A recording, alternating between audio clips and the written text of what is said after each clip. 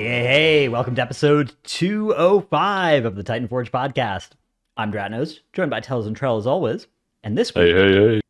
our special guest is Dobi from the guild Naskent. Hello, welcome. Okay. Glad to be here. He loves being called Dobby, let me tell you. Yeah. Oh, is that right? I have bad news about our Patreon reading section. Oh, no. Can't wait.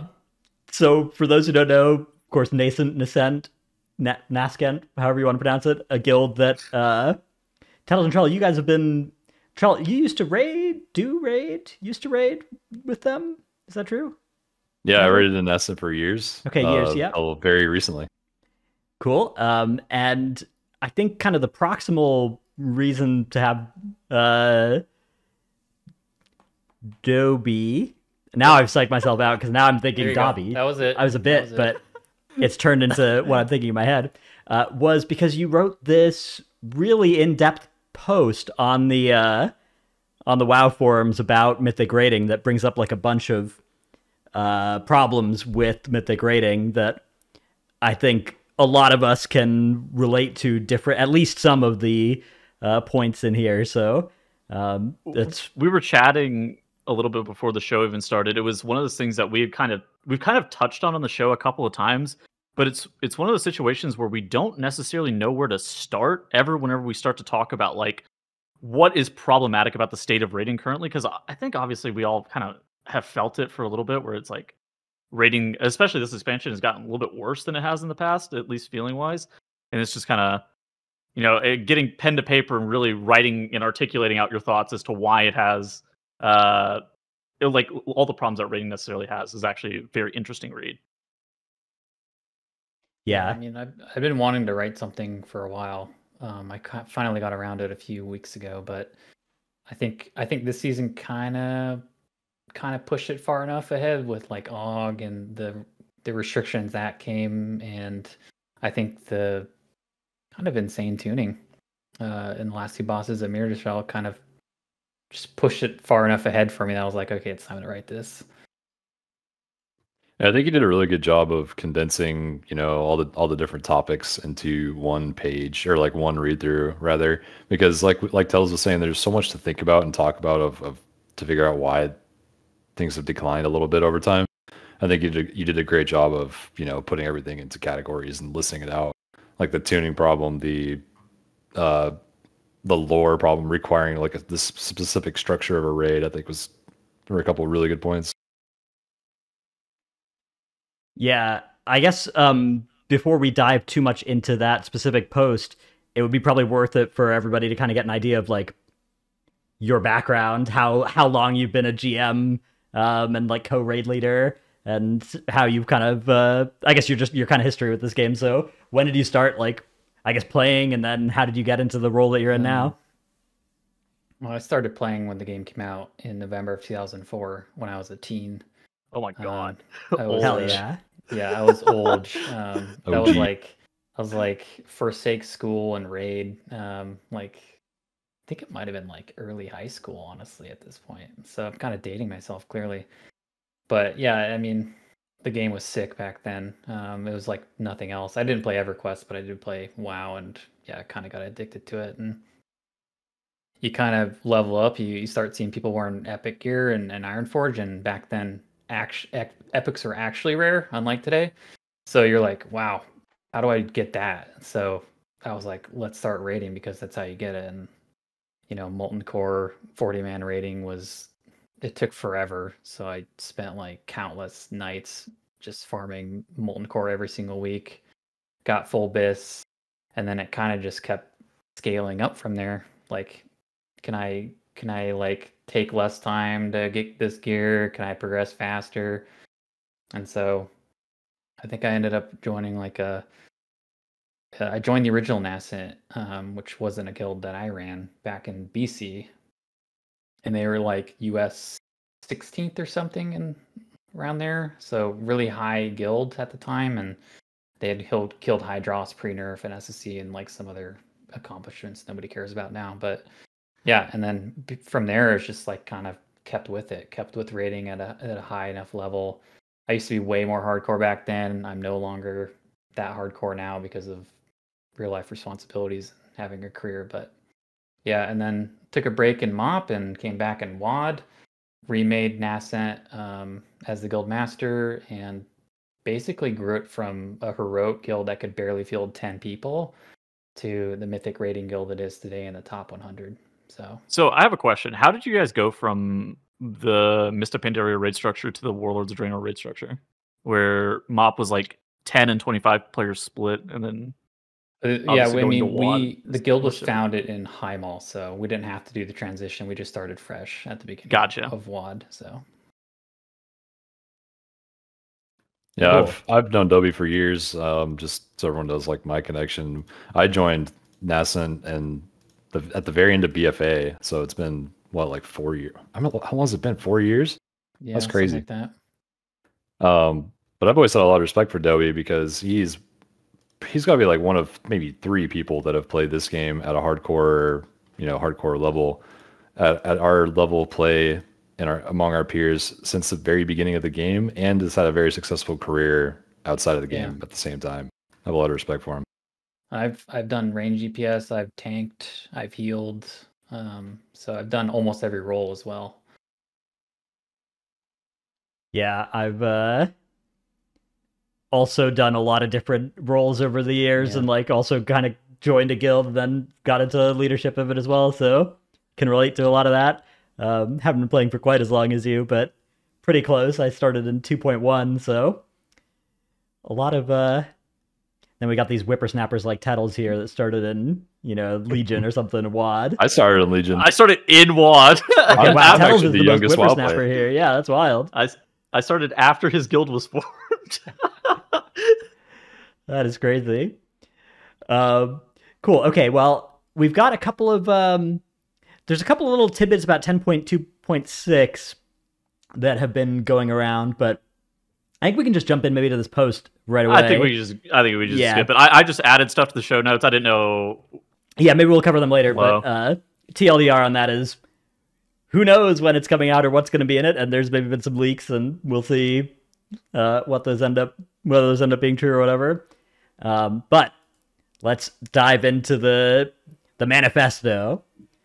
So I don't think we're gonna like read it all out or anything, but let's just kind of go bullet point by bullet point, and then we can talk about them. So the first one that you've highlighted here is the pace and structure of raids, and I guess the theory is all of our recent raids have kind of been very similar in that they've been 8 to 12 bosses of kind of, a sort of predictable difficulty curve, although they often, screw that up in one direction or the other. And WoW used to have these tiers where it's like there are 2 raids this tier, but they're each only 4 bosses, or there's 3 raids this tier, right? And it's like a 5, a 4, and a 2 boss raid or something, or there's like some random Alakir involved that's like part of the tier, even though it's just a 1 boss raid type thing. I don't know. I thought that was an interesting point because it's definitely true, but for me personally, this is like not something that has bothered me, but it is definitely true that we have kind of moved into a pretty homogenized like raid structure, and even the mini raids of the past couple expansions have kind of gone away, right? Like Crucible of Storms, Trial of Valor, those sorts of experiences have not been created recently. And some people think that 10.2.6 is going to have one of those. I don't think it will, but maybe it will. But either way, it's been a long time. So how do you guys feel about the seasonal structure just of the game in general? Like, because I think that with the rigidity or homogenization that you called it, of like how raids are, I feel like a lot of that's actually just come with like the seasonal structure of the game, where we're getting patches and then the content's kind of set as opposed to what we got in the past. Yeah, I mean, I think the size of the expected content is clearly a driver in how they design the game now. Like, I think there's no doubt about that. I don't, like I said in the post, I don't necessarily think it's bad, but it's fundamentally less interesting than it used to be.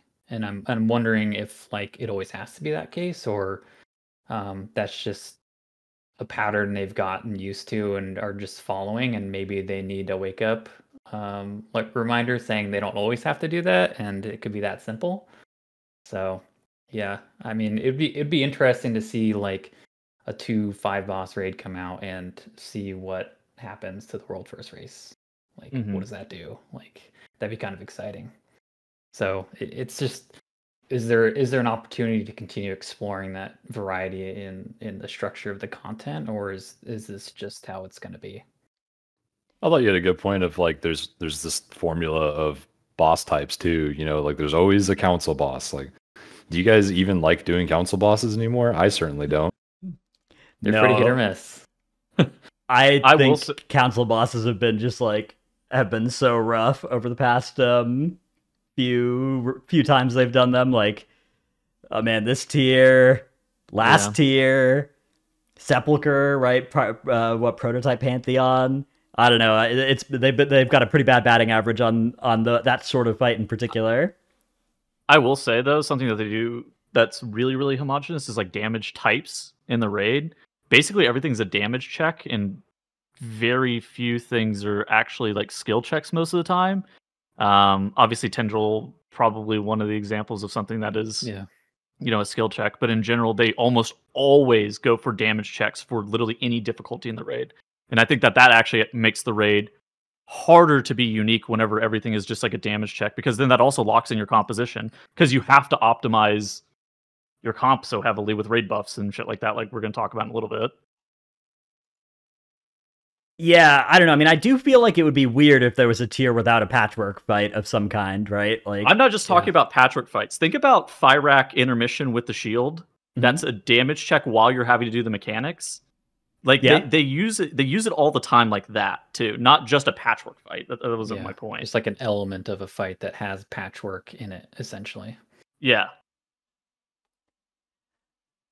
All right. Do we want to move on to next point, which is farm no longer provides the benefits it once did?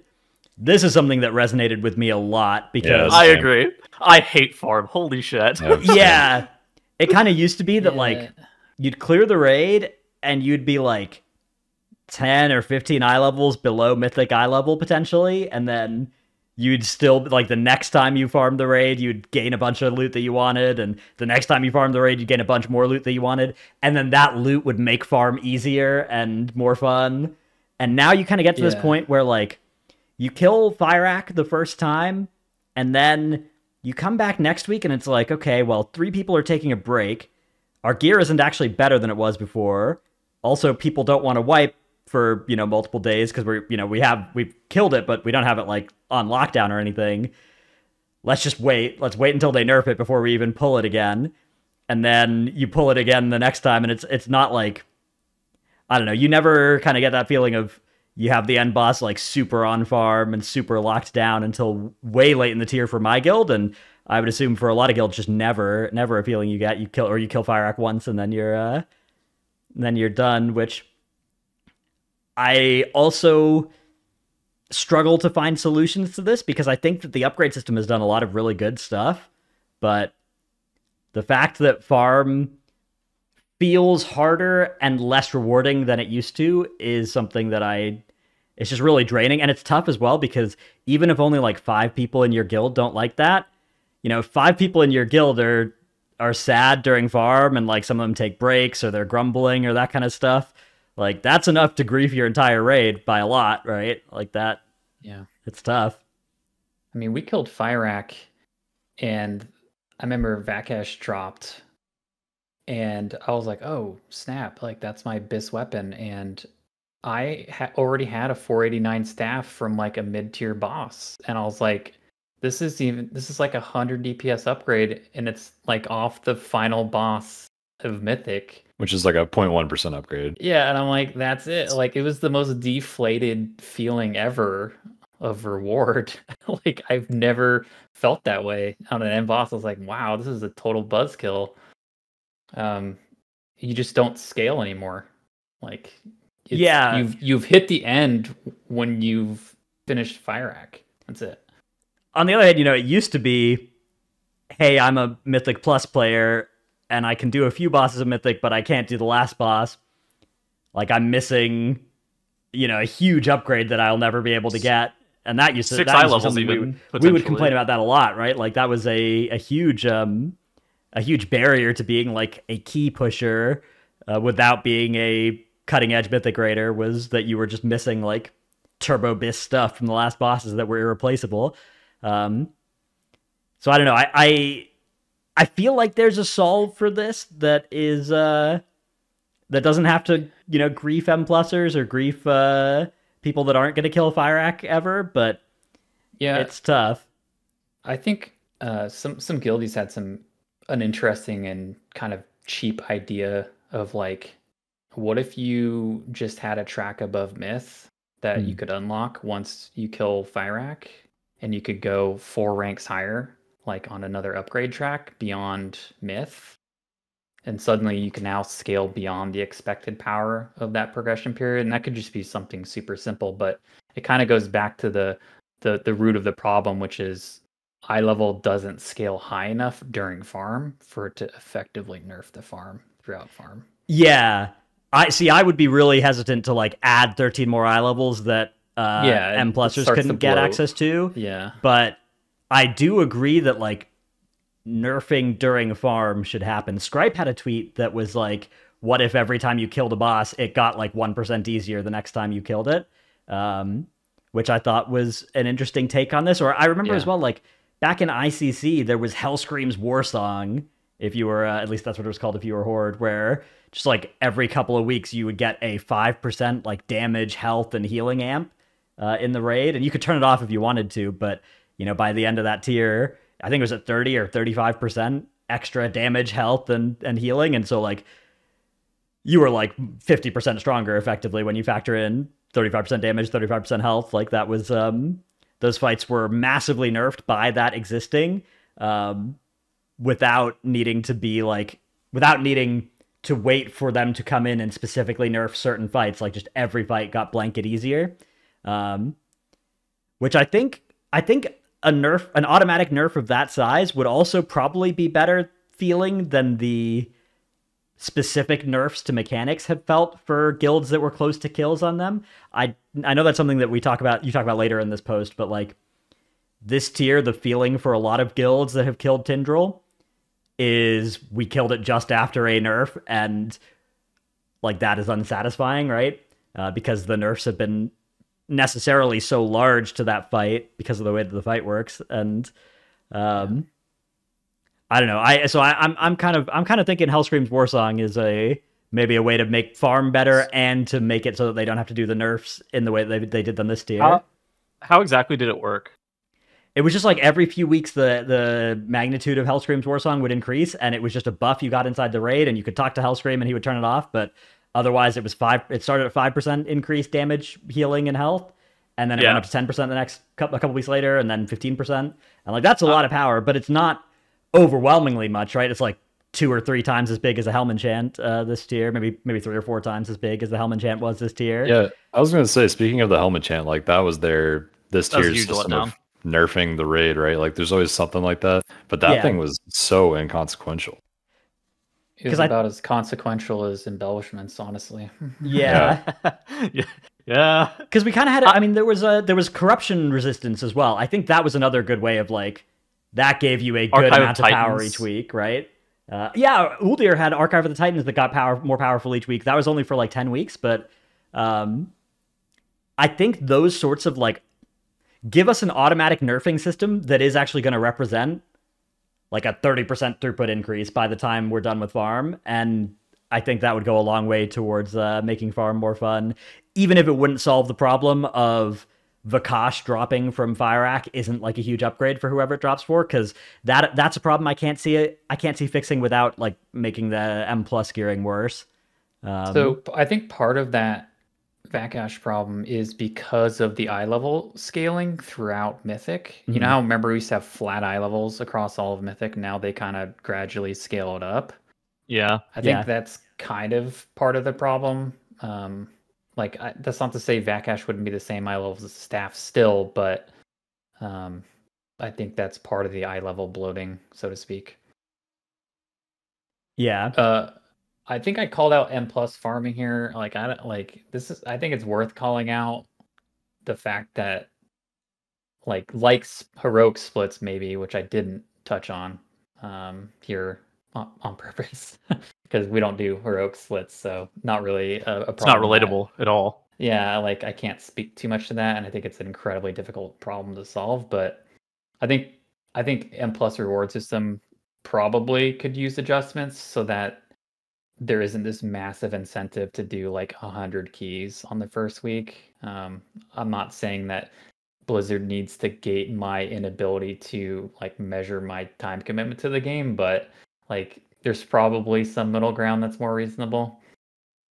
Would you ever be okay with them removing the loot lockout from Heroic Raid?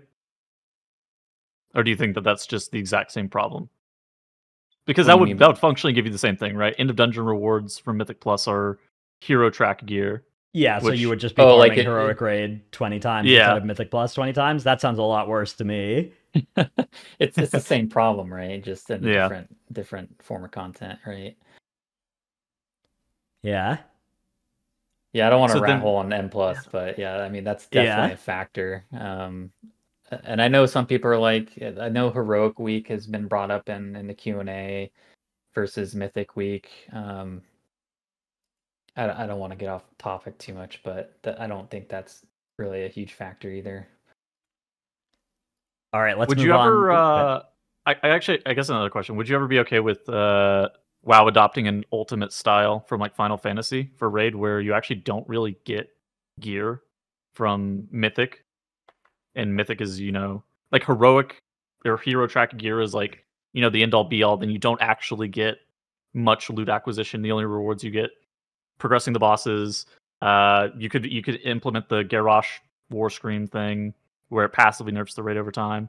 But in reality, it's more just for the prog in the love of the game. Would you ever be okay with that, or do you think or do you think it needs to be loot driven? Because it's always been loot driven in WoW. Yeah, I mean, I think the idea is reasonable. I'm not sure Blizzard would add a fifth difficulty, literally in the game, and it's sort of what I was getting at below when I referenced Uldor hard modes, which triggered a lot of people apparently. Like there being like, imagine in Mythic, like if you wanted like Fire Act to be harder and you wanted to flex, like you could do something in the game to just add difficulty, like another mechanic or two. Like that'd be cool, and then that achievement Yeah. would be like a feat of strength that goes away or something like that. I guess I wasn't really saying that you add another difficulty. Instead, Mythic doesn't drop gear. Oh, was you want to more- get? Oh, that's a hot take for sure. No, I'm not saying that's my opinion. I'm just asking. Yeah, I think maybe. I think in the same vein that pushing high keys, it should be rewarding and provide some of the best rewards. I think pushing the highest difficulty of raid should also like. I Mhm. think there should be some incentive and even power associated with that because that's really a hallmark of the game. I think it's reasonable. I just wanted to bring it up because I feel like people always bring it up as like a way to kind of fix this, but I just wanted to kind of bring it up just to hear your opinion on it. Yeah, for sure. Not that I believe. Again, not that I believe. It's not my take.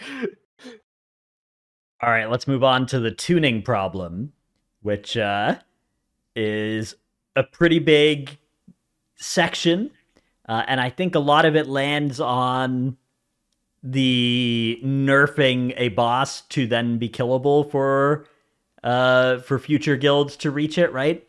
This is a point we talked about, or I brought up already, but like, if you're really close to a kill on a boss and then it gets nerfed, like, and you kill it for free after the nerf, that is a really rough way to get a kill, right? Like we do mythic progression rating. Some people do it for gear, but a lot of us do it for that feeling of killing a boss that you've struggled against for a really long time, and a nerf can really rob you of that feeling when you actually do land the kill. So the fact that the Tindril and Firac, and before then there weren't really any in Abyss or Vault, but going back to Sepulchre, right? Like Jailer, Anduin, Halandris, all were fights where basically like you could log in one week and a mechanic would be cut in half or more than it was the week before, and that could lead to it being a really unsatisfying kill. Or you could log in and the fight could not be nerfed, and you could just be bashing your head against a brick wall where it felt unkillable. And kind of whichever choice Blizzard makes on whether to nerf it that week or not, there's going to be a guild in one situation or the other, and a lot of guilds in one situation or the other. So I have a really good example of this from this most recent tier too, where our guild, Dobi and I's guild, got to Mythic Tendril before the nerfs from Race World First even started. So we got to see the boss, as the Race World First guilds killed it as we started progression. And I was playing Havoc Demon Hunter at the time. And so I got to do my whole make a build just to kill roots kind of thing as the Havoc Demon Hunter. And so I bursted on the roots for billions of damage or whatever. And then the next day we go back and it's nerfed and you do 2/3 of what you did the day before. It's just a really weird disconnected feeling to the raid. yeah, There's a lot of nuance to these points that I think's worth explaining. I think Max brought up that there's the frustration only hits a fair number of guilds or a couple or small number of guilds that are actually progressing on it, but I actually don't agree with that take. I think there's a lot of guilds who have yet to get to a boss that want to experience the same boss that the top 100 guilds did or the top 20 guilds did. And I think denying guilds an opportunity to kind of measure themselves against some of the best guilds isn't really healthy to fostering mythic rating. And yeah, but with Tindril, sure, 3-second seeds, there are not a lot of guilds in the world that can do 3-second seeds. Yeah, there are probably 50 tops that can do that mechanic ever. That was just an important growth factor for our guild, was we can do an apples to apple comparison with BDG or something and see how well we did on basically the same hard boss. And that gives us a really good measure of how we're doing. So in an ideal world, you would have that unnerfed state available for a significantly longer period of time. I will say as well, there are so many guilds that have a significant reliance on just hard nerfs to the boss. Yeah. You're calling out Tendril. Think about all the guilds that were stuck on Neltharion last year. I mean, there are just so many guilds that are doing mythic and are mythic level guilds, but they'll get walled on whatever boss, and they're actually reliant on Blizzard nerfing this boss because some of these bosses are literally designed to only be killed by, in Tendril's case, max of 50 guilds. In Neltharion's case, it's only a max of 300 guilds, and so they're waiting. There are guilds that are literally waiting. The however many guilds killed Neltharion, 1,000 maybe. There's 700 guilds that are waiting for it to get nerfed for them to be able to kill it. Yep. It's not just Tendril. I think it's. I do think it's a difference though. If you look at Tindril, okay, look after this hotfix on January 15th, right? It's bang, 100 guilds instantly kill the boss, right? Hotfix on February 22nd, bang, 100 guilds instantly kill it. Fire Axe, same story, right? Hotfix on February 5th, bang, right? A huge chunk of new, the slope goes way up. But look at Neltharion. Yeah, Echo of Neltharion doesn't really have that. Okay, look at you can barely see. Yeah, Zaskarn will have it. Zaskarn's a good one. Zaskarn. Look at the first one on Zaskarn, where the slope actually goes the other way because they buffed the boss instead of nerfing it. And then here, when they did the second one, then there's a spike up. Yeah, this is less I would call this less difficulty and more a stupid fight, though. Just dumb, bad mechanics. Rather than tuning, right? Yeah, that was just not a well-designed fight. Yeah, bad fight.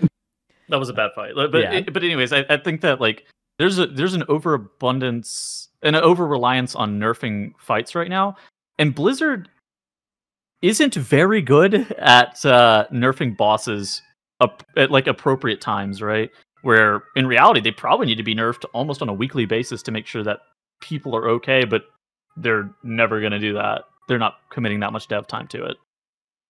Was it the Halandras graph? Yeah, this is the Halandras graph, right? The first Holy nerf shit. more than doubled the amount of kills from over a month to right after that nerf, and it's like flat until they do the next nerf, and then again people are able to start killing it again. I don't know. I think it is a few specific fights where they've really run into this issue rather than it being a systemic problem, and I think it is the fights where the mechanic just does not respond to anything except for being gutted, right? Like Tindral Seeds, the change of making it so that if you run over one when you already have the debuff, doesn't turn it into a new tree. Like that size nerf, you just can't do that in a gradual week by week way, right? Like how you can't do that, right? Yeah. Even if there was like a Hellscream's Warsong, it wouldn't help with that kind of thing wiping you, right? Because it's just such a binary pass-fail thing. And I think that's something that is sort of a through line between the bosses that have had this problem is that, the way you wipe on Halandris is a bomb explodes. It doesn't matter if you're doing 20% more damage, have 20% more health. Like, nothing is going to change the fact that if a bomb mechanic gets screwed up, your raid is wiping, and so you're waiting for Blizzard to nerf the fight such that happens less often in order for a guild that, can't handle that mechanic to actually be able to kill it. And same with Tindral Seeds, Tindral Bombs even as well. A lot of stuff like that is just extremely binary, and I think that's something they could look at. Like, I think that something that Tindral and Fireack were missing was mechanics that, like, killed you if you screwed them up by a little bit, that they could then nerf to not kill you if you screwed them up by a little bit, or gear, potentially, or Hellscream's Warsong, something like that could change, right? Like, do you guys remember Rashok? Rashok, if you got hit by a lava wave in the first few weeks, you're going to die or you were a warlock, right? Like, one of those two things was true. And then they did this nerf that's like, oh, hey, lava waves do 15% less damage. And also, like, everybody had a little bit more gear because time had gone on. And all of a sudden, like, if you got hit by a lava wave, you lived at 10% HP, right? And, like, that sort of going over that line was really big for making that fight more accessible without it feeling like the fight had gotten, fundamentally changed and lowered hugely in difficulty. And I think that's something they should look at doing more of, rather than, like, on Tindral, you don't soak a green mushroom, your raid is dead by 20 times their health bar. You get hit by one of the laser beams, you're dead by, 2 times your health bar. A flare bomb hits the ground, your whole raid is dead. A tree forms, the whole raid is dead, right? Like, none of those you're just always dead. Yeah. A dispel gets screwed up, your whole raid is dead by so much that a health bar doesn't matter. It's all made up. It just one-shots you. It could be pass-fail, but I think that you're allowed to fail at one time and it not wipe you, and then you fail it a second time, and then, okay, maybe it wipes you. But, like, I feel like they just always go 100% HP, 0% HP, instead of, okay, you messed it up one time. All right, now you have a debuff, and if you mess it up again, then we'll wipe you. But there's no in between. I have a wild theory. I actually think, because we had this problem with Tomb of Soaked Chairs, you remember, where, like, it was just ridiculous how many binary, and remember, we got an incredible pullback from binary mechanics after that. Like, Blizzard often does this thing where they go too far and then they knee jerk all the way back, and then we repeat the cycle, right? But, like, for binary mechanics specifically, I almost think it's a mechanism to make tuning the fight easier for them, because they don't have to worry about what's an appropriate punishment for failing a mechanic that should be hard, and we just make it deadly, and we don't have to tune it, right? And I think it almost shortcuts the tuning process for them if they can just apply that to, like, 6 mechanics on Tindral, and there suddenly you don't have to tune very much besides boss health or root health. Yeah. But I think maybe that shortcut is why we're feeling this binary nature of pass fail. I do. Do you guys not agree, though, that I think that we are way too reliant on Blizzard nerfing fights right now? I think 100%. Yeah, major problem. I think that's what we should touch on from Dobi's point too, is that is such an uneasy, unpredictable thing, because we do all these guilds rely on it. You expect it at a certain time. Sometimes it happens. Sometimes it doesn't happen for another few weeks.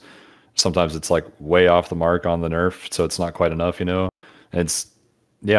all very reliant on it. It's unfortunate. All right, let's move on to the next bullet point in the list here, which is raid composition has become extremely restrictive. Nah.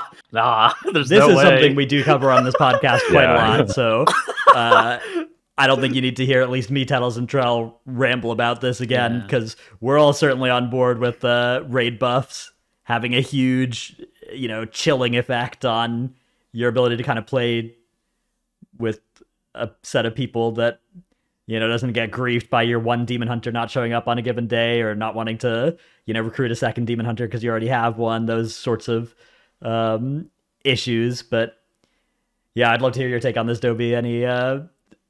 Anything specifically that you got on raid buffs?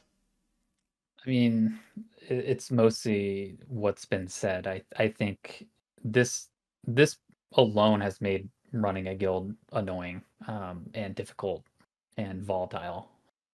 Like, we ran into issues where it's like we only have one druid and he has like 5 FPS and Tindril, and we have no option to swap him out, so he just has to play with 5 FPS and hopefully he doesn't get run over by fire beams, which is a binary mechanic, or the 15 other binary mechanics he has to deal with. Like, it doesn't feel good to have no options because we're not allowed to have options, right? If we had a second druid, like, we could run 2 druids, but then we still might only have 1 demon hunter or 1 monk, like a mistweaver. You have to run 2 augs now because we needed the utility more than anything. Like, spatial paradox was really good on the last 2. I think the damage was fine, but I think the utility has been really important. It's just like you have 4 slots left, and then you're supposed to like be equitable with playtime and keep people happy and let them play the game, and you just can't achieve that. So then you have to drop the roster size, and then that comes with more volatility and more scarcity of resources, right? In terms of, can we meet the comp requirements? Like, which in a lot of cases, like if you're missing Mark the Wild, like you can't prog Mythic Fire Rack, like you just can't do it. Mark of the Wild is significant. So it's just, it doesn't feel good. Something that's not significant is the monk debuff, because you guys killed Mythic Razageth without me while I was off getting engaged. Yeah. I mean, thanks Blizzard for making almost everything like some form of elemental damage. But like even the classes you wouldn't expect, like Rogue, like not a ton of melee damage. A lot of poison damage, but yeah, I mean, it's just, I think again, like Og made this worse, right? Og made a lot of things worse, but it made this worse, especially. Yeah.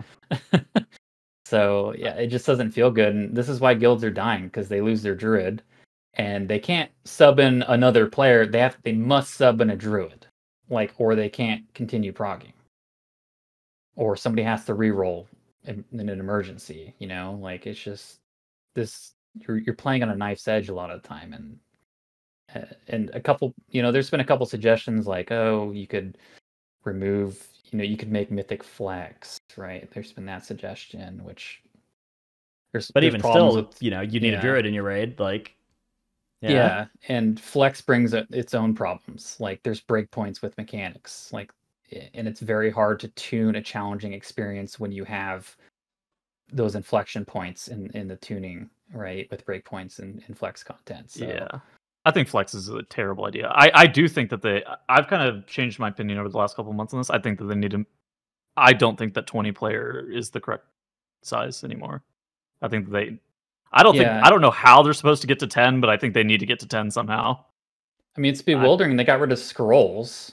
Like, remember when you could use scrolls and it was like a slightly inferior. Oh, like, yeah, that is insane. That was great. They got rid of those. And it's like, well, why'd you get rid of that? Like, now there's no, like, you're just screwed if you don't have your Mark of the Wild, right?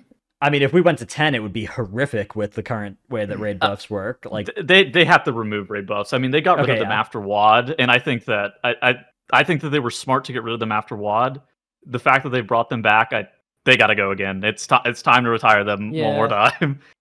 I don't know. Like, I think they're nice in that, like, classes bring different things. Like, if you got rid of them all, it's like, oh, you were marching towards homogenization. We hated those days, right? But I think, like, there's some middle ground where what if 2 classes provided a Mark of the Wild-esque buff? We already do it with Lust. Like, several different classes can provide Lust. Why can't a couple classes provide Mark of the Wild or Fort? like not everyone, but a couple, right? And that would at least impart some flexibility and remove a lot of the tension here. I had a conversation with Ian at BlizzCon very specifically about raid buffs, and what he said was actually pretty accurate. Like he stated that the design goal of raid buffs is to make sure that representation of all classes is present, and they do their job. Would you have brought a druid this tier if not for Mark of the Wild? They do their job. That's true. I mean, yeah, you wouldn't have brought the druid. You wouldn't have brought Dusty to Mythic Tendril if he was in that situation, like the squishiest class and 5 FPS. You know, like when we had no raid buffs. Remember, like Limit was bringing like 5 druids, and like they're class stacking, right? Like that's what we would go back to, and like I understand where Ian's getting, but I think there is a slightly better middle ground than no raid buffs and raid buffs only coming from one specific class. Yeah. Let's start talking about raid size. Are you okay with the raid size right now, or do you think it needs to change? Well, I wouldn't want it to go bigger. Okay. That would be insane. Amen. Like I know Asmon was like, let's do 40 man. No, thank yeah, you. Not that one. Like 25 man. I know I saw that idea being floated around. Like maybe, but you're kind of prolonging you're kind of sidestepping the problem at that point, right? So I don't know. It's lagging. Sorry. No worries. I think that trying to solve the raid buff thing with raid size is not a good way. So yeah, like they've added 5 new raid buffs in the past few patches. Adding 5 new raid spots is a very band-aid solution that comes with a bunch of like 5 extra people would be a very big ask for a lot of guilds and make things laggier. It would change the space of the mechanics, which maybe shaking them up that way could be good. But I think that going lower also has problems. Like there's a lot of stuff that you can do mechanically because you've got 20 whole people in there that and then when we look at M+, which is 5 players, obviously that's not 10 or something, but it's still like really hard to design engaging difficult mechanics for such a small group size. And I think that you do lose some of that as you go from like say 20 to 15 or 20 to 10. I think that would be something that would be lost. I agree, but I think it's nearly impossible for new guilds to form right now trying to field 20 people. So like I have a friend group, we're 6 people. It's reasonable for me to try to fish up 4 other people to raid in our guild. It's nearly impossible to fish up 14 other people for me to raid in our guild. And then on top of that, we have to factor in raid composition stuff with like raid buffs and whatnot. Like that's just like never happening. I just don't feel like 20 players. I don't know how you do it, Dobi. Like to be perfectly honest, like if you had to start from the ground up, would it be possible, you think, for you to even find 20 people? I mean, yeah, you have to make compromises to get off the ground. Like you're just gonna have to be like, okay, we might be missing some buffs for a while, and we'll figure that out. Like you can't go for optimal off to start. Like, and that's gonna inherently limit you, but that's the reality of it. So I do agree, it makes getting off the ground a lot more challenging.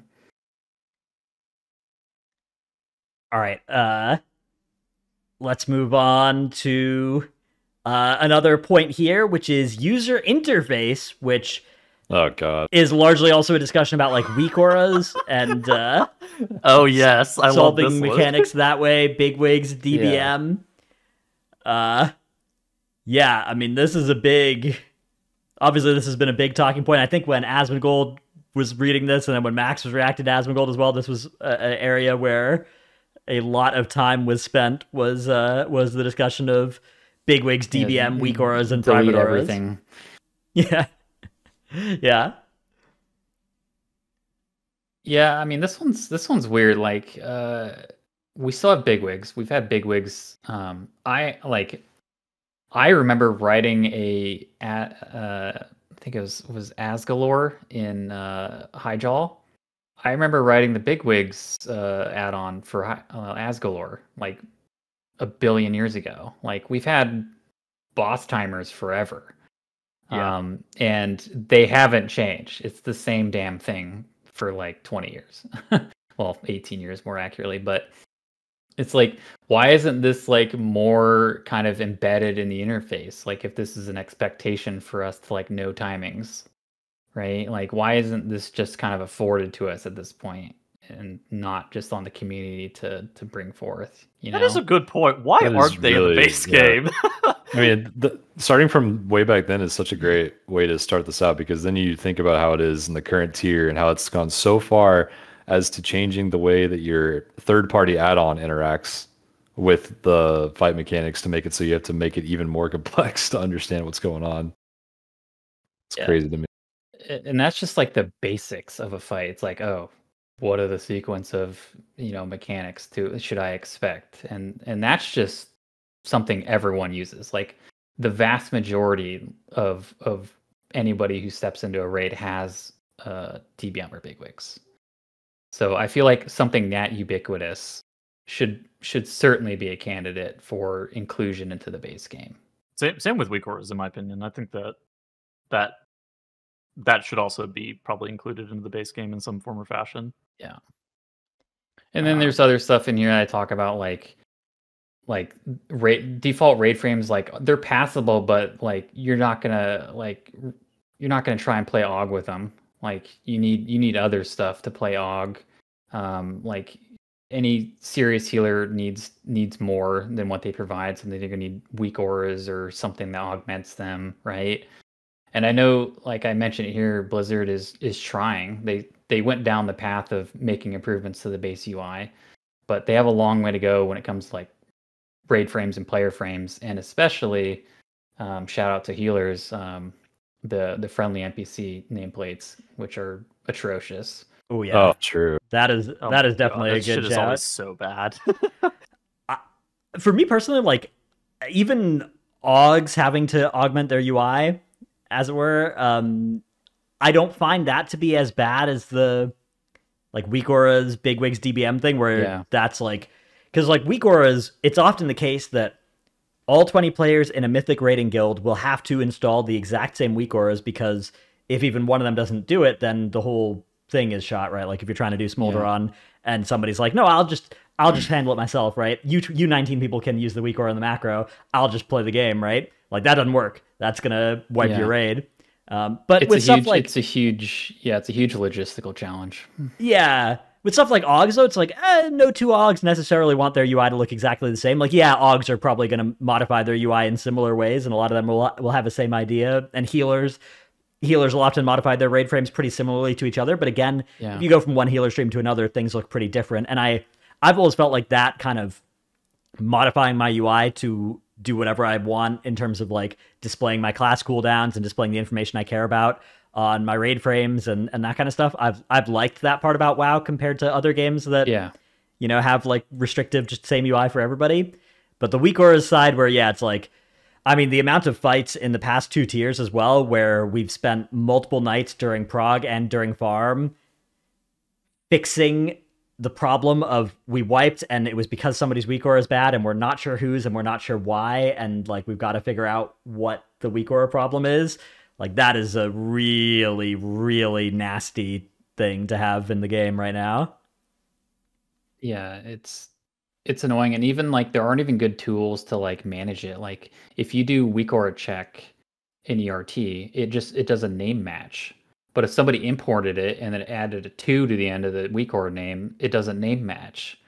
So you can't even do like basic weak aura checks just because of how it functions today. Like it's a nightmare. And then the versioning, like it's bad, and it's unnecessary.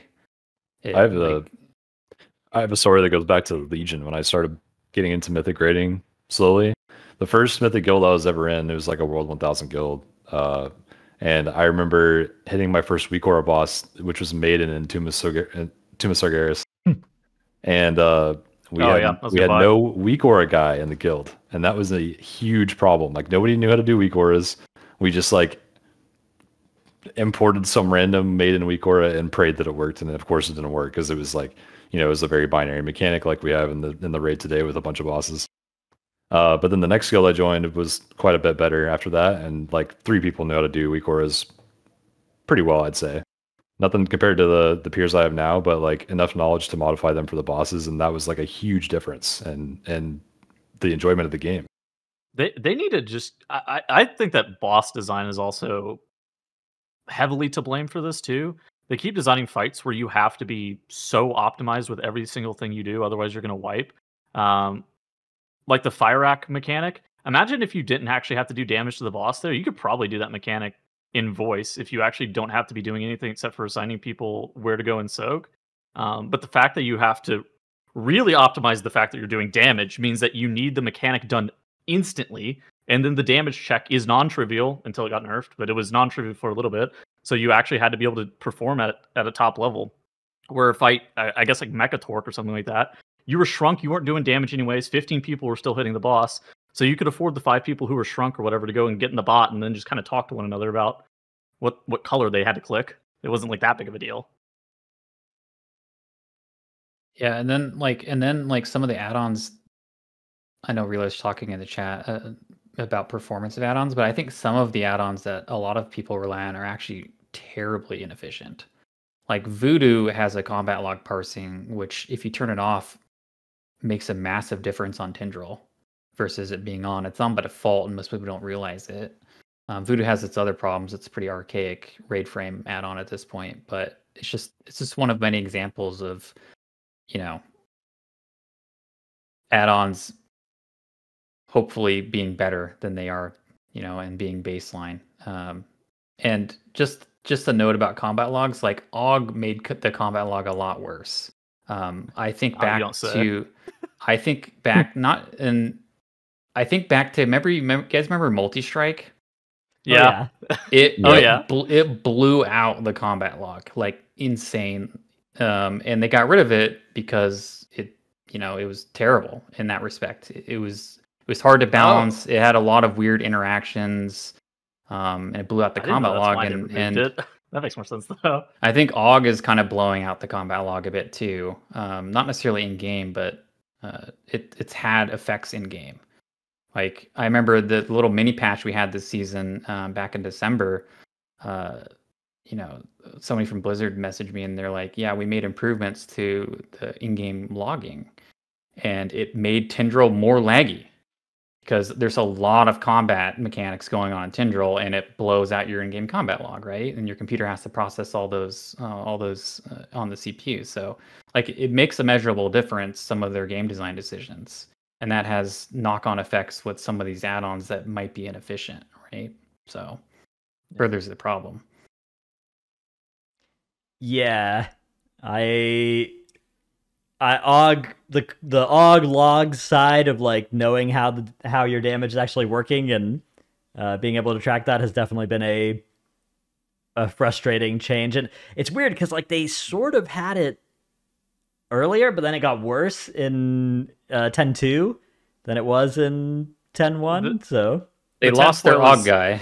Yeah, the tinfoil is that the guy who designed AUG left, and so then their hooks are just permanently broken. They can't possibly fix them. Do you remember when like Hunter started doing randomly like way more damage than they were supposed to because they started scaling pet damage with the attack power because they tried to fix it for AUG log hooks, and that was like I don't know. It's weird.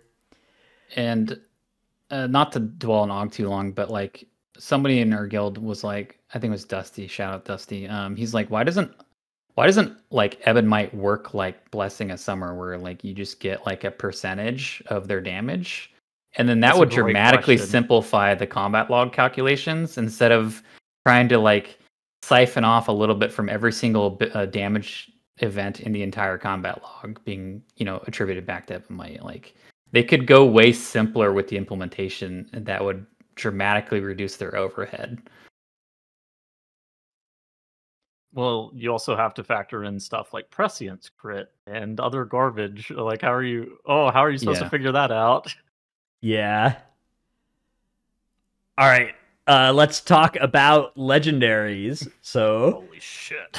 This section is an interesting one because I feel like, I don't know, I got my Fearlath a week ago or something now, and when it dropped for me, I was like, this is kind of annoying. Now I have to go and do all the work to get it, and like we're deep enough into farm that it's not going to make me feel particularly good to have it. Like obviously, 8% damage amp, like cool. That's cool, but it's been so long, and then the process of actually getting it is AFKing in front of super blooms for, a bunch and doing all this other kind of slightly annoying stuff and pinging people in Discord to like log in to help me, which I don't know. I found it to be pretty underwhelming. How have you guys felt about, I guess, Firalath and also Nezuro, the Evoker one? They buffed the axe like 6 times, right? Yeah. So it's like kind of good. I mean, now. it's good. It is good. It's, depending on what spec you're playing, it's 8 to 12% damage or something of the 3 specs or the 4 specs that can use it. Yeah, I mean, there's still some weird things, I think, where if like you channel it on a mob that dies, it just eats it. Yeah, but don't do that. Yeah. Yeah. Yeah. I mean, my thoughts are in the post, but I think like meh is my overall reception of them. Like I think the activities to build them were pretty lame. Like just go grind some world event like for 8 hours straight, or you get a couple raid drops, which is cool, I guess, but like you're not doing very much to build it in the end. Were Wrath and Kata legendaries cool? Subjective, but some of them were, yeah. I think I called out they had like a similar model, right? Well, I mean, not always. Yeah. Not all of them had a similar model, but most of them had similar models-ish for acquisition, and it'll only drop for certain classes. It's similar-ish model as opposed to what we've had in the past. Like, do you think that was a cool system? Because it feels like people always talk about the old ones like they're sick or something. Yeah, I mean, rose-tinted glasses for sure. I think some of the acquisition methods have been done before, and some of them at the time in the past were successful, or at least perceived as successful. And I think the perspective on that varies differently depending on the era of the game. I think Max put this well, but essentially gamers these days are very entitled, so the expectation is that most people are going to get these. So if that's the expectation, that by default changes the acquisition method, which kind of restricts your ability to design something that is inherently rare, like actually rare, right? And that few people are meant to have. It's just not going to happen. So that's how you end up with systems like Firalath, where everyone's ultimately going to get it. 15 kills or whatever on Heroic, I think, was the number. And Asmon calls them welfare legendaries. Like, it's probably accurate, because everyone is expected to get it.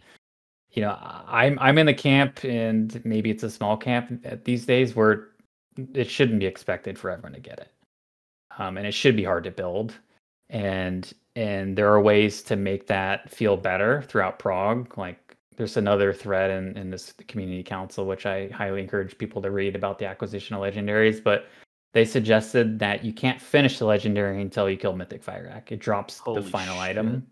It drops the final item for it. I know M+ers would be screaming over this for sure, but maybe there's an adjacent item you could get from M+ that wouldn't also enable it. Who knows? But I think, yeah, it's a matter of what Blizzard's design intent here is, and I think the design intent is for broad access to the legendary. I mean, I think if broad access is their For design sure. intent, that they have to restructure the acquisition process, because I don't think the acquisition process is very good for broad access now. Yeah, like right now they've got a system where basically everybody who grinds it will get it eventually, but almost everybody who gets the axe gets it after the point where it would have felt good for it to drop for them, right? So we're getting the worst of both worlds right now. I would definitely be down to see it revisited, like fundamentally, to avoid that. I had a friend who mains Ret Paladin, and dude, he was just the most depressed motherfucker until he got it, and then once he got it, he was like normal. It wasn't like he was happy; he was normal, and that's kind of like, I feel like the expectation of the players is just like they're depressed until they get it, and then after that they go back to normal, and you're like, what? What are you doing here? I mean, that's kind of why I put in the balance note. Like, I think Rhett like got some buffs and stuff, and maybe some earlier tuning of some of those melee classes was with the consideration that they get the legendary and get a buff from it. But I don't think you should be tuned around getting it. Like, and I called out the example of Devastation. Devastation was really strong in season 2, even without it, and it was obviously kind of I agree. kind I of 100% amazing agree. with it. But like that's how it should feel. Like you should feel fine, That's a and good not point. like you're holding your raid back because you're lacking this critical item that makes your DPS competitive. So you don't feel like you must have it and that you're entitled to have it, right? I mean, just look I at the guess- classes that can use the Lego this tier. They all suck. Like, how is that allowed to be a thing? Dude, I'm Yeah. down for literally if you see that you're getting a legendary that tier, I'm down for your class to just be fucking broken. Like I'm Yeah. so down. Like I don't care. sure. Yeah, it's one tier, right? Everyone should get a spot in the Yeah, like spotlight, right? I think they should be tuned completely independent of the legendary. I think that you are 100% spot on with that. All right. And then that's the end of the post. PS rework Brewmaster, Windwalker, and Augmentation. True. Amen. Amen. Yeah, Yeah. I think Monk should hopefully be at the front of the line for some reworks. Brewmaster, they did that spec dirty. It is used to own back in MOP and WAD days, and I understand it was like the go-to staple for tanks for so long, but it's like it's not in a good state anymore. It's like driving a 1980s car that's been Yeah, it's run been so down into watered the down. ground. Poor stagger. Yep, they don't know how to balance it. They need to do something. All right. Let's move on to our tip of the week segment. And then we've got, I think, some Q&A to get to before Titles has to depart. So we may skip some other takes on this or push them to future show or something. But Dude, we have a lot of Q&A. My tip of the week is that there's a decent chance that the Legendary's next patch will be upgradable pretty easily if you already have one. So if you're playing an Evoker, it might be worth going and killing Heroic Sarkareth every week for the next few weeks if you don't already have your Legendary to just start, amping up that bad luck protection, get yourself that Legendary, because probably the hard part is actually still going to be dropping the Legendary rather than the Legendary upgrade material, if it's at all like Faded was last expansion. So that's my tip. That's exactly what I want to do. I want to go Yeah. kill Heroic Sarkareth right now. I mean, I it's can think of nothing less I want to do, actually. yeah, it's really fun and cool. Trell, what is your tip of the week? I think we must have mixed up our tips because this sounds like a Dreadnoughts tip. But Yeah. this week is daylight savings, and if you're in a country that practices it, wait, isn't there like one area in the U.S. that doesn't practice daylight savings? There Arizona. are a few, there's Arizona Mountain. It's that mountain, right? swaps. Yeah. Oh yeah. But like, so Europe does daylight savings as well, but they do it a couple of weeks later than us. Like, so there's a couple weeks where we shift an hour towards them and then they shift an hour back away from us, which I'll always remember because during Sepulchre, the Sepulchre race to world first was long enough that we went over the first daylight savings change and then the second daylight savings change Holy while we were in shit. Germany, while I was Travis running and I on NA literally- servers. Travis and I literally had conversations for days about daylight savings and when we were supposed to start raiding and when daylight savings was over. It was like a They need to It was delete insane. daylight savings. Amen. True. Yeah. amen. It's Holy pointless. shit, preach. Put that in your post, by the way. Yeah. U.S. government, please read. PSS in daylight savings. All right, Dobi, what is your tip of the week? My tip of the week is to use wowaudit.com to run your guild. I think a lot of guilds already do this, but if you don't, you should. It has built-in raid bot support for wish lists, so you can just upload all your sims for all your gear, and then your officers can look at it and see who needs what for what fights. And then they have a sweet Excel tracking sheet that just monitors everything the team's doing, how many keys they do, what their eye levels are, what their volts are, so you can keep a pulse on the team. It's only like a few bucks, like to get like silver tier, and then it's costs almost nothing and will save you a ton of time running your team. It's a nice site. I think all of us probably have used it a million times. I have it bookmarked in my massive nascent folder of links where I go to it every few days during the first week of every tier and just look at the number of M+ dungeons I've done and then kind of cringe at my lack of a life. I personally loved it for the rat feature where you could track the rest of your guild's AP gained back in like Legion, and then you could like get on their ass if they weren't doing their job. You could also shame people for running 100 keys the first week of raid. I feel like you only shame people who didn't run 100 keys the first week of raid, actually. No, we got to shout out to Pika, that degenerate. All right, Tettles, what is in your clip of the week? Oh, okay, so this has been hotfixed since this clip has happened. But apparently, the fire in the courtyard of Waycrest Manor could kill hounds that ran around the area. Then, if the hounds died, they could potentially spawn a Spiteful. Not only do you miscount, but they could potentially spawn a Spiteful that would immediately fixate a player and pull every single trash mob in the courtyard to you. That's funny. This has been around since BFA. Yeah. And I remember going into the courtyard and there'd be like a pool of sanguine, and I was like, what? But the Spiteful thing is funny that it finally got it fixed. That's really good. I can't imagine. Dude, you lose count too. Like, it would just be so tilting if this is why you wiped. All right. We've got some questions to get to, which we'll get through as many as we can. But first, we get to thank our supporters over on the Patreon, including... If we give Dobi our socks, will he be a free elf?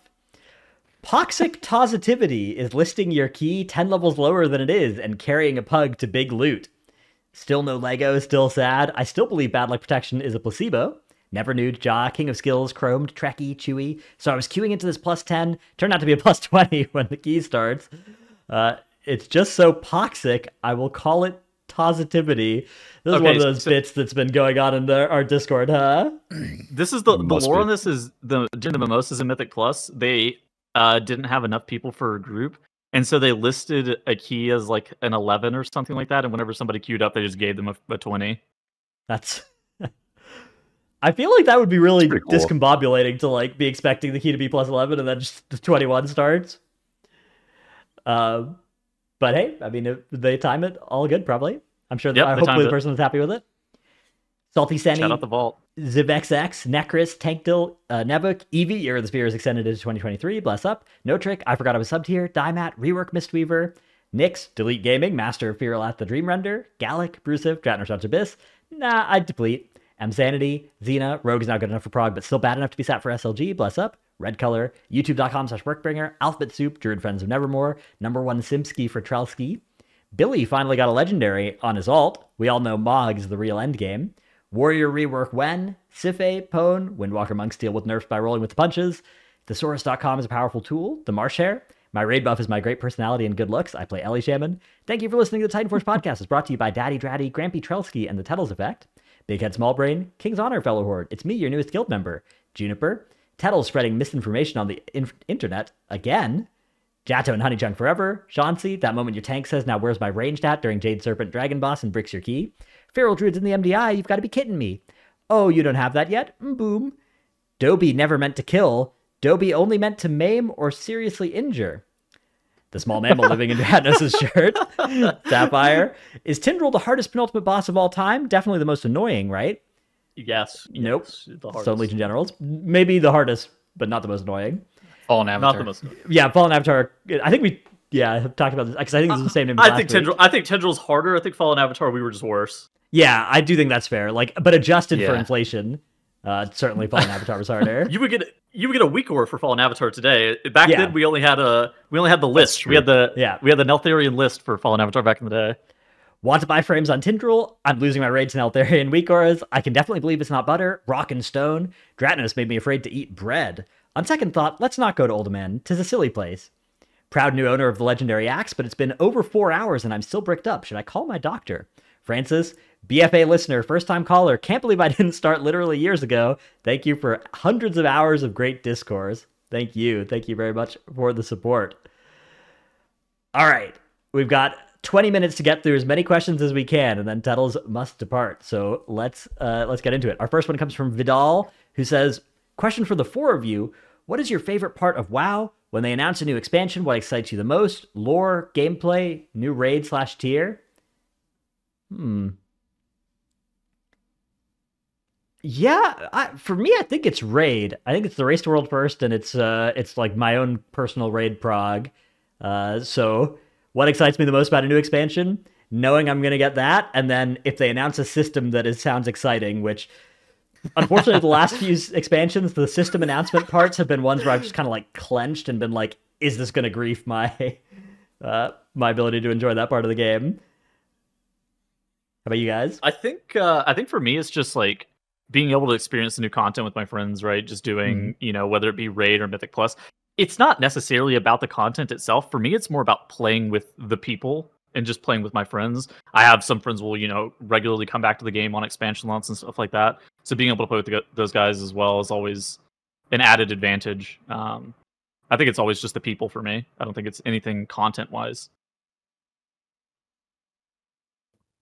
For me, it used to be the lore, actually, like years and years and years ago. That's how I had started playing Legion. I was like, man, that's freaking awesome. They brought back Illidan. I remember playing that guy in Warcraft 3 when I was a kid. That's how I got into the game. These days, it's definitely about the experience and the experience of playing with my friends and new content, I should say.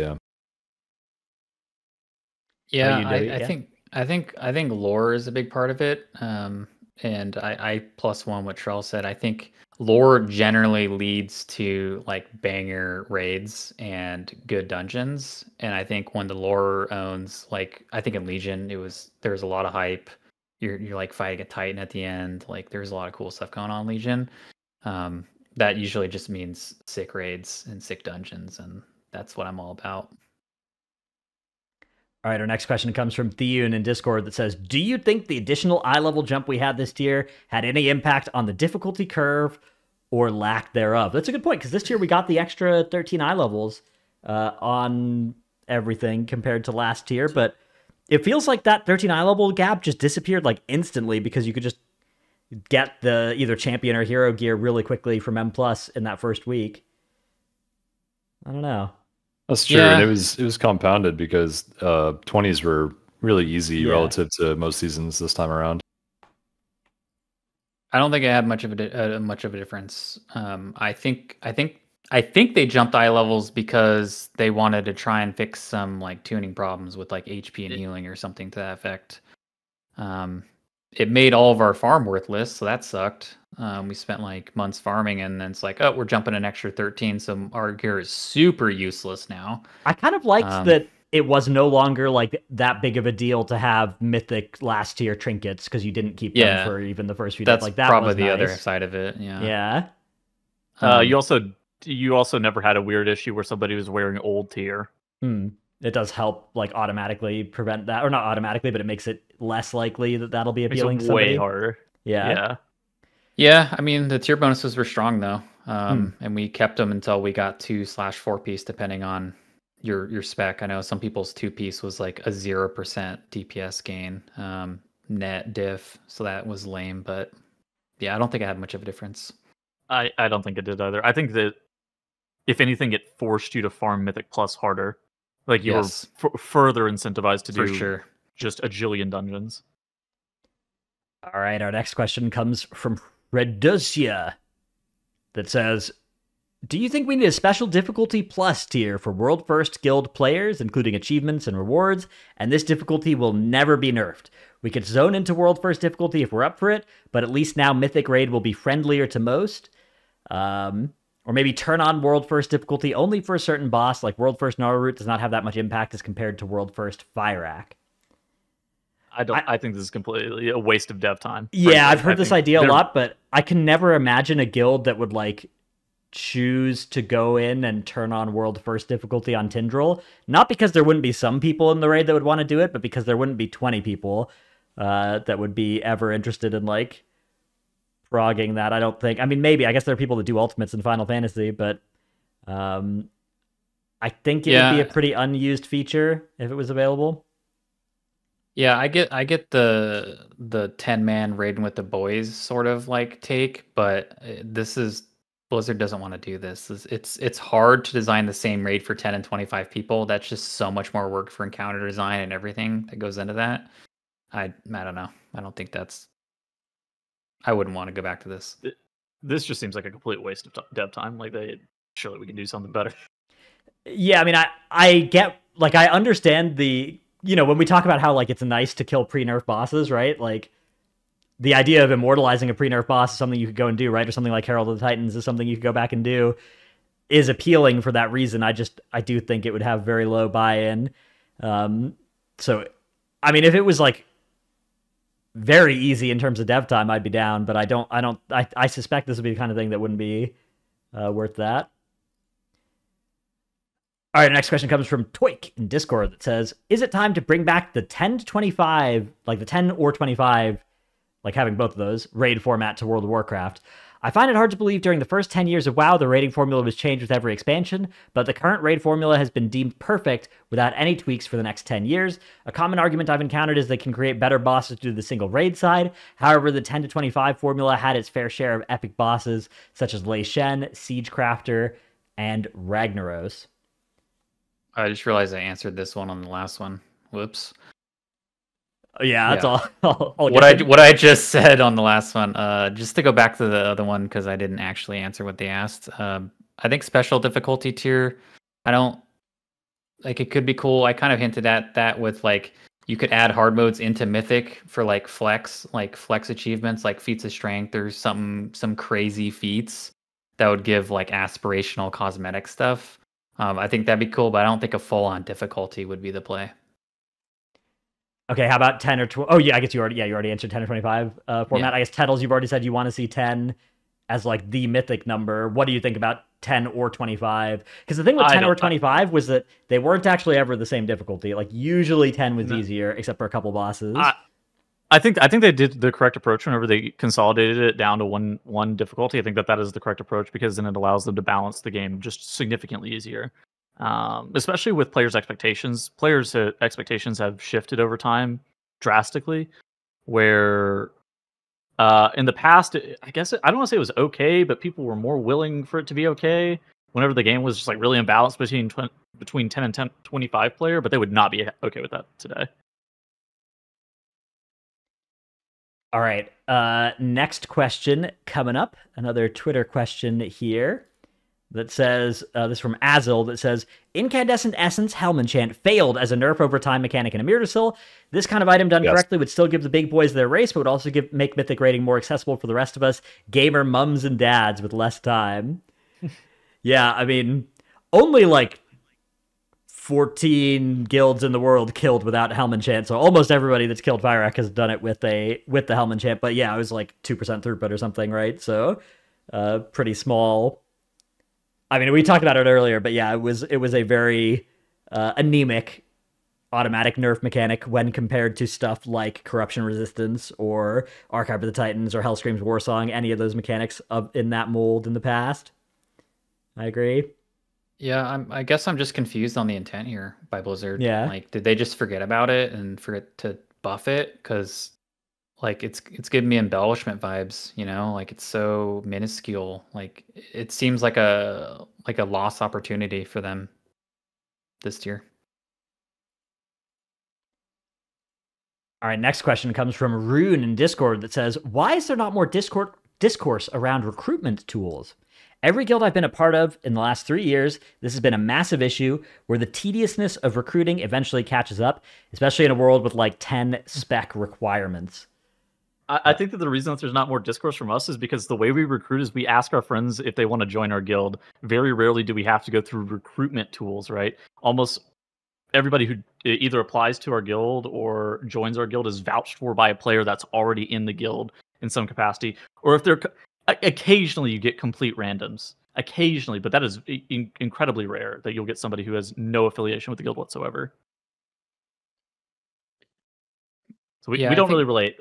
There's a lot of like, medium level guilds that this resonates with heavily, though. I think. Dobi, how about you? I mean, obviously you're like GM. What do you think, Dobi? Is something that's more touches you because, like, for me, recruitment it's definitely something where it's hard to strike a balance between getting people that are getting a lot of interest and then getting interest from the right kinds of players when you're looking for new applicants. I mean, for a number of years, we were a no-name guild, like every other like mid-tier guild, like no real like quote unquote fame associated with us. We aren't like well known. So in those days, like WoW Prog was really the dominant tool, and you had to go on the offensive. You had to go look for people who would mark themselves, and it was very laborious. I even wrote bot scripts to do this automatically for us at one point to just make it easier. And I agree with this. I don't think this has evolved very much. I know there's tools like Guilds of WoW that are trying to do it better. I think Raider.io has made attempts, but Raider.io's tools pretty lackluster, honestly, and doesn't get much use by serious players. So I think the usage is kind of cratered that tool on their website, and WoWprog's dying. Like, it's been dying, and that doesn't leave many options for guilds to do recruitment. So I agree. Yeah, this is a big issue. The in-game tools, by the way, are atrocious. Yeah. Like the in-game guild finder is frankly horrible. Like, I like, what are you supposed to do if you're looking for heroic level guild? Like, well, are you supposed to look in LFG whenever you see a group that says heroic guild run, and you sign up to that, and you're like, oh my god, this is my new guild. Yeah, I think Warcraft Logs does some stuff too, but it's so that feature's so buried on their site. I just think there's a big opportunity here for whatever site wants to run with this and leverage their traffic. Tools. Yeah, they got to fix the in-game tools too. They are so bad. Yeah. We actually talked about this quite a bit, like I think 2 months ago on a show, and I didn't even know at the time, but people left in the comments and in our Discord after that there's like a really big recruitment Discord that I think a lot of the like World 300 to 1,000 guilds use quite a bit, and they pick up people or trials or whatever, and at least it's a bigger market with more chances to communicate with guilds there. There might be more sources like that have come up these days that we don't know about because our guilds, are established, and we have people apply to our guild's websites outside of the tools quite a bit, like we said. All right. Our final question for the day comes from Raichu in Discord that says, how should Blizzard go about balancing the needs of the Race to World First with cutting-edge and lower Hall of Fame raiders? The Race to World First has grown to the point that more people will only ever experience Mythic through the race than actually play it themselves. I think you can tell Blizzard takes this seriously when you look at bosses like Tindral and Fyrakk. Personally, I think raid buffs are also a consequence of wanting all 13 class colors on the Race to World First stream for fans to relate to their class's player. I think that is likely something that's likely a astute observation at the end there. I don't know. Yeah, I mean, like, I do think that bosses being designed to be challenging for Race to World First raiders, and then for like the guilds in the world that aren't in the Race to World First but are kind of close and are like really sick, and the FSYs and the instant dollars out there to be able to actually also like get to fight bosses like pre-nerf Tindral, pre-nerf Fyrakk is really cool. And the fact that, millions of people get to watch that as well each tier, I think is also really cool. It's just tough because, like, if a few months later, the fact that those bosses were that hard for that crowd is like still there for, a World 350 guild that's, just pulling a Tindral that they will never be able to kill. That is a tremendous problem. So I think it probably involves either a quick and high magnitude automatic nerfing system in any given tier, or a series of frequent nerfs to those bosses starting, not long after the World First kills are delivered to them. I mean, I think the state of the raid is it's a symptom of deeper problems at this point.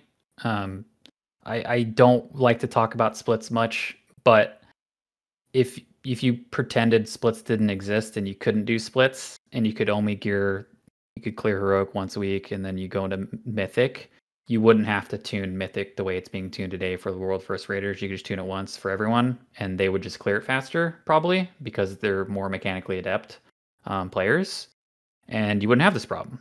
So I'm not saying like fixing splits is necessarily the answer, but it is a significant part of why we have such egregious tuning in the latter half of Mythic, and that's because of the gearing blitz. and that's related to the M plus farming too. It's all related, and it's all a symptom. All right, we are closing in on the end time for this particular episode. Before we go, though, is there any places you want to shout out? Anything, I guess any Twitters or Twitches or YouTubes or people, anything like that you'd like people to know about before we head out? I mean, shout out to my guildies sticking it through farm when farm has less value than ever. Appreciate the team for doing that. We're trying to make gold to make it worthwhile, but Blizzard isn't making it easy on us. And we're recruiting. Like we need a healer or a strong range DPS. So if you fit that bill, check us out. We'd love to hear from you. What was our world rank this year, Dobi? 60 something? No, not that. I think it was 90. Oh, I got that. It was upside down 6. Yeah. Yeah, you close. Yeah. Yeah, we float in the 90 to 100 range usually. Pretty good. That's good for how much you guys raid. Yeah, it's awesome. All right, well, thank you very much for coming on to talk with us about all this. It was really really interesting discussion. And we will be back next week with another one. Later, gamers. Goodbye.